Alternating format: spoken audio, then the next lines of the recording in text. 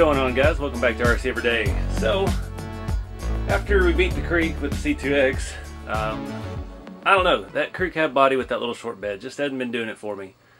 So, I've had this flatbed kicking around. Someone sent that to me a while back. I'm sorry, I don't remember who, but that thing is awesome. And I've been dying to build something with it, and I've got my studio here, temporary studio, set up a lot better yesterday, and I started tinkering with stuff. I mean, we got all kinds of stuff going on. We got rat rods, we got touring cars, we got C2x. So, I'm not going to use this cab. I've ordered a new just front cab, and we'll transfer everything over from the C2x. I'm going to reuse the interior. I'm going to reuse the hood scoop, the grill, the lights, the whole 9 yards. But we're going to paint up and patina a nice new cab for it. But I wanted this thing. I've really been wanting something more serious, a serious rock crawler, and that truck just, even with the little bed we made and stuff, it was cool, but it just doesn't look serious enough. So this flatbed is pretty wicked. This is the CChand. It's got the mud flaps. I don't know if those will stay or not. We'll see how long it takes them to get ripped off or folded under. But I want to keep the wheelbase the same. And a couple things are going to have to happen for that. So one issue I've had with the C2x, I made this front bumper a long time ago, and I mounted these ARB lights from RC4wd Drive, and the body pushed right up against it. So with this bed on here, where it meets at the back of the cab, the cab needed to move back about 1/4 inch. So I think that's what we're going to do. And you know, the C2x has fully chopped out fenders, so we're going to do some variant of that. I would ideally like to keep some of the flare, if I can at all. But moving it back, we won't have to take as extreme a cut like the C2x had all the way to the door, and it goes all the way to the headlight corner. So I'm going to try to keep a little bit of the flare just to define the fender a little bit better. And then that flatbed, I mean, it's open range back there wherever you want your tire to be. With this big a tire, that's not that far off from looking centered. So mounting it to the chassis doesn't look like it's going to be an issue. I got holes lining up everywhere. It looks like a very happy accident. The only issue I'm having is these bars here they need to be where the slider is. So I haven't decided yet. I don't think I can chop the slider. Those are my nice solid tube sliders. And the mount is back here, so I can't really chop that off and just have it mounted in one position. So I think we're just going to have to lose this bottom bar off of the bed to get it to set down a little bit more. Right now the cab is sitting up real high. This cab doesn't have the front cut off or anything. I'm just using this as the only spare two-door cab that I had laying around. Obviously we've got to cut a hole in the hood for the scale V8 that we put in the C2x. It's got the scale V8, R4 trans, it's got that Edelbrock intake and valve cover set on it. Looks fantastic.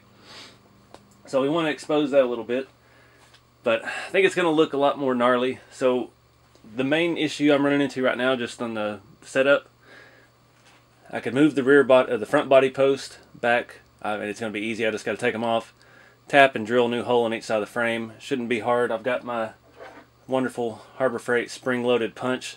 That has been making marking metal a whole lot better, having it spring-loaded. Don't have to hammer nothing. Pretty nice tool. I highly recommend it for like $4 at Harbor Freight. So, but the rear body mount on the two-door cab puts it right in line with the chassis there's no chassis. The chassis comes back and then it drops down and goes around the transmission plate. So there's nothing there to mount the body post to. So I've got some ideas. Nothing, I haven't worked through anything yet. I have to find some way. I could probably use this hole and the new hole and put a little metal piece across, and maybe use some holes on the back where the other one is, and then have a piece of metal run across and put the body post exactly where we need it. And that would also move the body post out however thick our metal is, which would help with pulling the body on and off without screws. Well, we've got our M3 rods stuck in the body mounts anyway, so it makes body removal super easy. That's another thing I really like about this bed, is it has a toolbox. You put a screw in the lid, and that's your battery storage. So you run your ESC wire through a hole in there, and boom, battery in the back. Never have to take the body off except for maintenance. So yeah, got a lot of work ahead of us. The body should be here in a few days, but we can get everything pretty well mocked up. And another happy accident. So this bed is made to set up off of the frame, and there'd be like a 1/4 inch gap, and then the frame for the bed itself, this is all steel, it's that CChand bed, the frame for that is as wide as the chassis, and there's some holes in it. and it looks like my shock will have 2 or 3 mounting options to fit up there. And right now it's sitting up a little bit in the back just because of the way I've got it balanced on here. But I think we can fine tune that with the weight of the bed. It's going to squat. So I think tuning the shocks, we can get it to set dead nuts level and look a whole lot better. So I guess I need to start with the body post. We need to get this thing apart and start drilling some holes.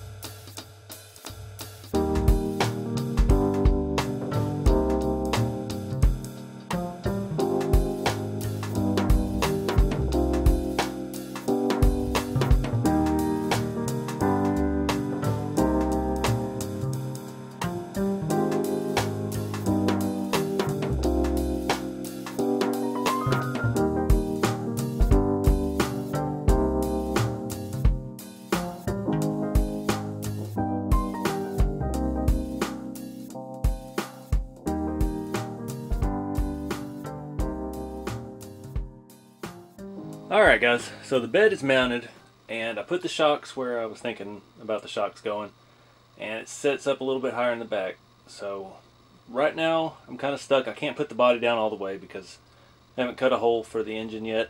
So I'm going to wait for the cab to get here before we move on. We can get everything cut. Even thinking about dovetailing the front, and I don't know. I've never done one before, so it might be fun. And it'll actually fit this build pretty well. It doesn't look like it has a lean on the camera, but it really does. The back, it works out perfect right now. Under full lift, it does not touch. I mean, it's just right there at the bed. But I need it to set lower at right height. Right now the cab's, again, like I said, it's not on. We're sitting on top of the body mounts. I don't think my rear body mounts are going to work. I made those out of just some scrap RC4wd drive, little leaf spring hanger things from some bruiser stuff from a long time ago. They are a little bit lower than the front, so it's going to put our cab tilted back. I don't want it to look like the truck's jackknifed in the middle. So we're going to have to figure out some other way to do those body mounts. The problem is it puts that pin pretty much almost just a hair below this plate, so there's not really, I mean, that's probably as close as I can get to that plate. So I don't know. Got some thinking to do on that. Got some thinking to do on the suspension, and some thinking to do on the body. So while we wait on the body, I'm going to wrap this one up here at part 1. You see in the back also, I took the C2X rear bumper thing off because it does sit above the frame a little bit, and it was keeping the bed from setting down level. So did that, and I just stuck some cross members in there. I used 2mm spacers on either side of the bed, between the bed and the frame, and that keeps the bed centered on the chassis. And then those were 75mm rods. They're a little bit longer. They're probably 2mm wider than the chassis was, but there's nothing else back there. The bed, you know, the shocks mount, and that's not a big deal. So everything back there is jiving good. Mud flaps will probably have to go. They're rubbing on the tires already, so that's unfortunate. I thought that was kind of cool, but I love the way this bed looks, and I'm excited to add some more weight to this truck. That's one thing, it needed a little more weight. So we're gonna have a full interior, and we're gonna have a regular cab, maybe dovetail the front, and yeah, we'll just see how it goes. But I'm gonna wrap it up, guys. I appreciate y'all watching. Stay tuned for more to come. Keep it scale, and I'll see y'all in the next video.